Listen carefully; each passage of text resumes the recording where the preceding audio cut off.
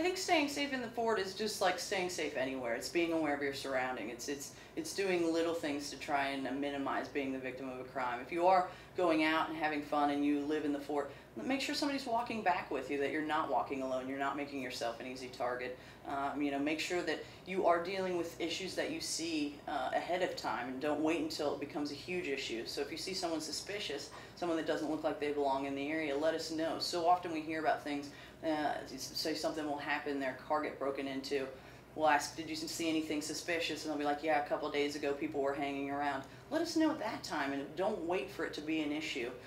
There's some things you can do to mitigate that. So be aware of things, what looks normal. You know what looks normal in your area. If something is out of place, let someone know about it. And also take ownership of your community.